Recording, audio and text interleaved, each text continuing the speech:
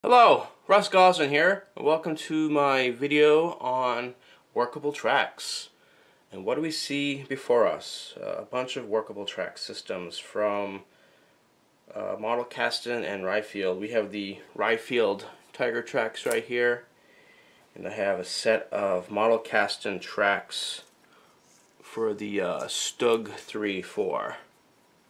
And this is the magic of the workable tracks. This is what gets everyone really excited about it.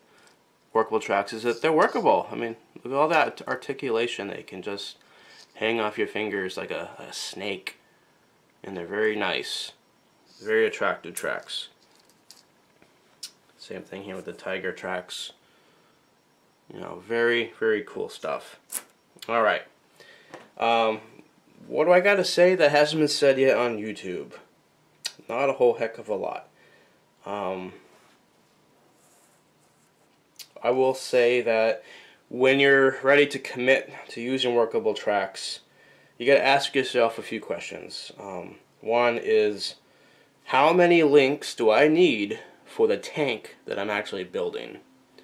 Now that's going to change. Usually the traditional kits, the companies will give you pretty good instructions. Model Caston, here's their box right here. They're pretty good about instructions with regard to Dragon and Tamiya kits, and they'll actually give numbers and specifications for how many links, and they're pretty much on the mark. Rye Field, we got their box right here, and they're talking about 96 links for each side. We don't know if it's Tamiya, Dragon, or are they talking specifically about their product models. So the question, or the advice I'm giving is, you want to find out that number before you start committing to construction. The worst case scenario is you're going to overshoot your length and you're going to have too much track. And I have done that in some of my earlier works. It's a bit of a pain, but it's not a big deal. You're just going to have to snap off some links and fix your problem. Now you might be saying, oh my god, that's crazy, I can't do that. Well, sure you can. Most of these kits all come with a decent amount of spares. Rye Field's box, I got a lot of spares. Model Caston will probably give you a good 10-12 links spare. So nothing to fret about. I'm just going to have to make the cut and snap. You may still have the original pins are inside, not a big deal. This is why we got files. Right, file the outer nub of your pin out, and then just get yourself a pin vise with the right diameter drill bit, and just pop the pin right through, and you got a brand new hole, and then you can reattach. So that's the worst you can do, I think, with workable tracks. At least that's been my experience. So how do we avoid that? Dry fitting. Workable tracks are the easiest things to dry fit. Just slap them inside your chassis and take a look. Right? That's the beauty. I mean, it's such an advantage over indie links. All right? It's not going to cause any problems to your model tank. All right. So we talked about overshooting, dry fitting, getting it right. General construction of the tracks, yes, it's time consuming. I did my whole set of Tiger tracks. What I do, this is what I do. I have these segments. I just, spend an evening or an afternoon, and I'll just make my sets. These are sets, I believe, of 12 links. And then when I got a full track length, I'll put them together and then put in my guide horns. To be honest, I don't know how many hours I put into these. If you're committed to this hobby and you love what you're doing about it, it's not going to matter the time. I did this over a course of a winter, maybe an hour here, 2 hours there on the weekends. Not a big deal. Get yourself some music. I listen to a lot of music when I build my models. Watch a movie. Watch a sports game. So the idea that I'm trying to suggest is I did my tracks over a period of time, of long time, as opposed to just rushing it and just burning myself out. So that's my advice. Maybe just stretch it out over a course of time period. And that was that. Glue. What kind of glue do I use? I use the Tamiya Extra Thin.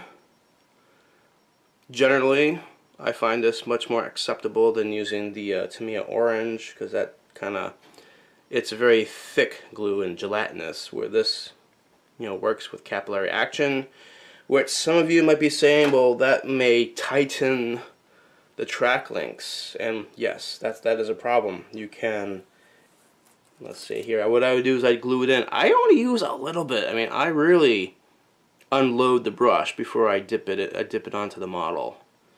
Just use a little. And to be honest, if some of the capillary action does work its way in, and it did happen a few places, you gotta massage these things. That's what I did in places that were stiff. I would just massage and flex the links, and that will really just sort of break up the bond if there's any in there. And just keep doing it. I mean, I just roll into little balls, and just make sure it's nice and flexible. Not a big deal. If for some reason that there's like some crazy nonsense that happens and you get like a huge like solidified piece, well, make sure put them on the bottom. That's a good place to hide it. But generally speaking, you should have some good flex. The guide horns can be a challenge. For me, it was mostly just, again, time consumption. What I do is I keep the nubs, the sprue gates, on when I cut them, just as Rye Field has their instructions. I follow that. I just I glue it just like you see it in the box, let it dry overnight, and then go by with my snips, and I just snip all the little heads off. And I found that that's probably a very good way to do it. And as far as construction and strategy, that was about it. Now let's look at the older kits. Say you want to work on an old Panzer IV testers / Academy. Those are older kits. My only suggestion would be you got to make sure the drive wheels and or idler wheels fit the actual track lengths, because some of the older kits, the scale may not be accurate, and so that, again, that's not it's not as complicated as one may think. If you refer back to your Shepherd Payne books, you may have to put spacer blocks in your drive wheel system, or maybe you might have to shrink it down a little bit to make it fit into your tracks. So that was really about it. So make sure length, and make sure they're fitting in your drive sprockets, and just make sure you're having fun, because this is and keeping this fun can be challenging. That's why I listen to my music and watch Indiana Jones and Star Wars and Star Trek almost endlessly on my workbench, just to kind of kill the time. Because at some point you may say that you're kind of going mad. But I also wanted to share, there's some other companies that produce workable tracks. We got AFE Club, and this is their T16 tracks.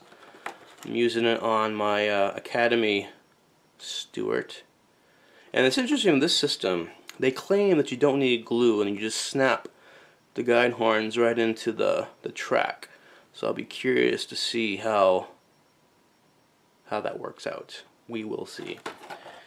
And then these are Kaizen tracks. This is more of they're very similar to foil tracks from Poland, your white metal tracks that everyone is it's the flavor of the era. I have yet to build foil tracks, only because I find them to be a little expensive. And if people like Kaizen are going to be making tracks that are much cheaper, I'll just go that route. But if anybody out there wants to donate some foil tracks to me, I'll be more than happy to use them. And their system is a lot different. You know, model casting and your others, you know, these little pins you glue in, but with the Kaizen and furl tracks, you know, you got the actual wires that go, and there's a socket. So literally, they're almost accurate to the real thing. There's an actual pin. It looks like you gotta snip them as you go. So again, it's another process. You may have some questions concerning flash and cleanup with these tracks. Not much flash. You might have a little bit of sprue gate trimming. I just use files. You know, I'll just file and clean away. Because you do want to make sure that there's no buildup of styrene, because again, they're workable, and if you're working with, if they got sprue gate that's in between the links, that may cause issues with your articulation. And again, let's refer back to model casting. They come with some nice little extra detail. They're very sensitive to the fact that you're replacing Dragon or Tamiya, and they're often going to supply you with extra idler wheels and a few things to fix some issues with the Tamiya and Dragon products. So that's about all I have to say with workable tracks. They're great to work with, and I look forward to getting these on. So next, what I want to talk about is I have a Tiger tank, hence that's why I have the Tiger tracks, and I want to replace some DS tracks, which I know many people out there are not big fans of them, and I am certainly on that wagon. So what do I have today? I have a Tiger tank. It's my Michael Wittmann Tiger Cyber Hobby, and let's take a close look here. We got the DS tracks. They're nice and tight, and we want to cut them off. So let's take a look and see what we can do to remove them. Got my little snipper doos. We'll see if we can cut them off.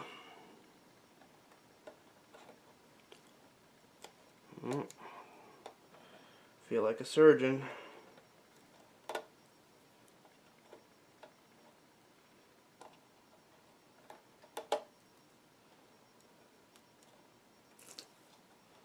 Yep.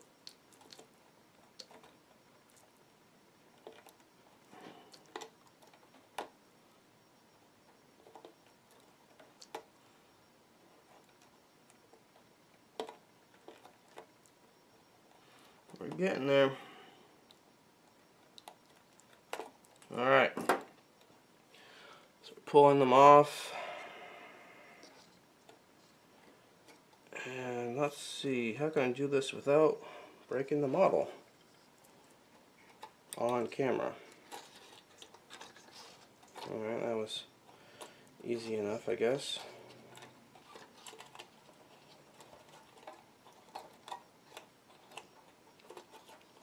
Wow, these guys are really tough. Alright, there we go, we're off. Yeah, one thing I was really curious to see, I want to see how bad, yeah, look at the idler wheel. It definitely was pulled. And you can get it really close up and see how much it yanked. Almost ripped it right out. Up in front, it didn't do much damage to the drive wheel at all. That held up pretty good. Alright. One thing I wanted to check was track length. I have an unopened set of DS tracks. And the Rye Field tracks are right here. So generally, if I line it up, it looks like I'm about one track extra, or one link extra. So that puts me at a little bit of an advantage, and I'm curious to see, because I have this track system set up at 96 links as per instruction from Rye Field. I just wanted to see how they line up. I'm gonna make sure I know what I'm doing here. And this is again the beauty of the workable tracks, is they're workable. So you can just feed it into the machine. Because that idler wheel is all cockeyed, it may cause some problems.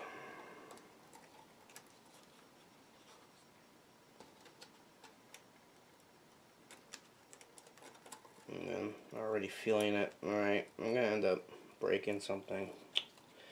It's jammed. So that's, yeah, not a good idea. Wow, that's really pulling. Yeah, that idler wheel is bent, so I can't really put the tracks in. So what we're going to do is we're going to loosen it up. We're going to take a little bit of styrene. I'm going to take the turret off, if you don't mind. I really don't like getting my fingers all over my finished model, but don't seem to have much of a choice. So yeah, let's get some, loosen up the, grease the skids, somebody would say, and see if I can get, sorry about that, you guys can't even see what I'm doing. Just trying to get a little bit of glue in there. Usually using a little, this stuff, it loosens up the bond of your glue. Just kind of let it sit there for a little bit. Probably can't imagine that bond is strong because it looks like it stretched it right out.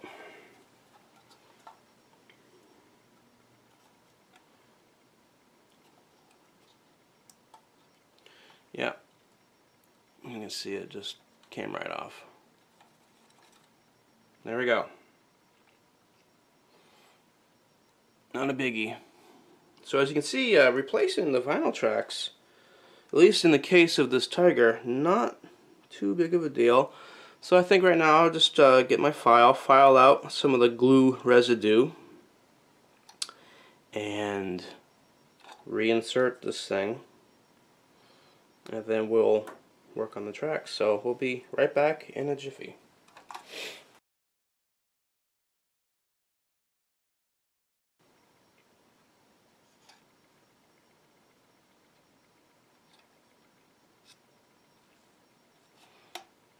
Alright, so we've filed out the insertion point, the male and female ends, filed them down, got all the glue residue out, and now we're going to reinsert the track.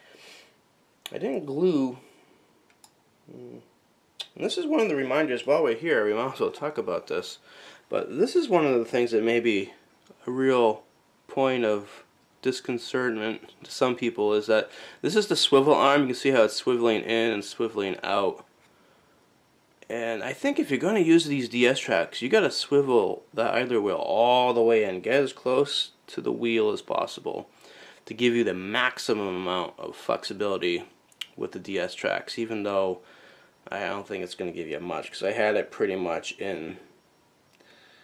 So that is a bit of a nuisance. I think the DS tracks, aside from the fact that they're always coming bent, but if they were just a bit longer, it wouldn't be as complicated of an issue. I don't know why they keep making them short, because that's really the big problem. Alright, so now let's go back to reinserting.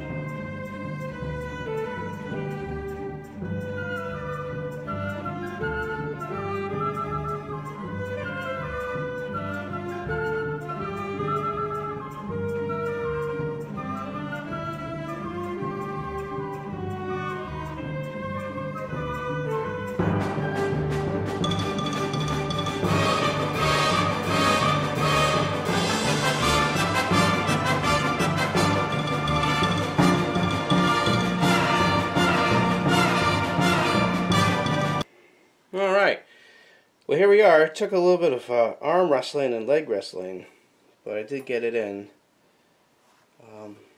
And definitely, what I did was, the idler wheel has been swung almost completely all the way out.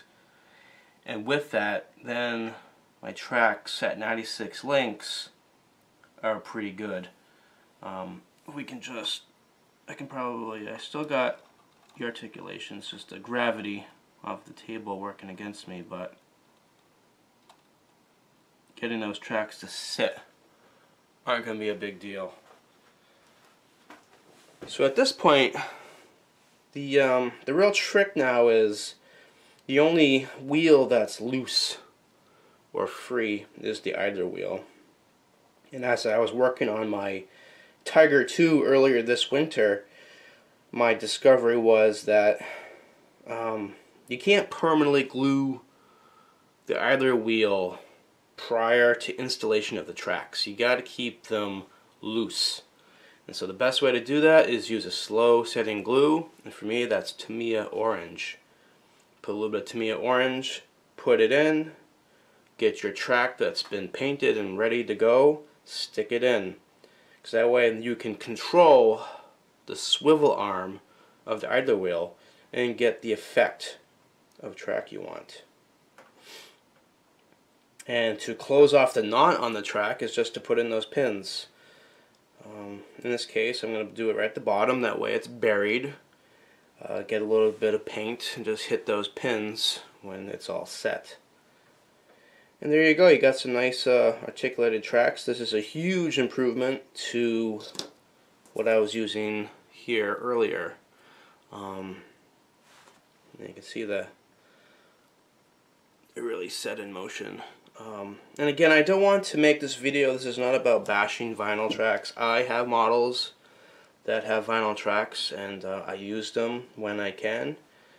And I take them to model shows, and you know, I do very well competition-wise. It has nothing to do with the actual vinyl tracks. My biggest beef with vinyl tracks has been the manufacturers always make them too short. If they made them longer, it wouldn't be a problem. Yes, some of the old kits, like the old Tamiya kits going back to the 70s, the detail may not always be there. But for me, that's just a personal taste thing. My issue is mostly just the length. If they were longer, they'd be fine. Alright, well, I hope this wasn't a complete wash. I'll have to watch this video again and do some editing, but there it is. Well, thanks for watching this video, and I hope you got a few things about workable tracks from me, and you can apply them to your building. So I wish you well, and hope things are going well at your bench. Take care, and model on.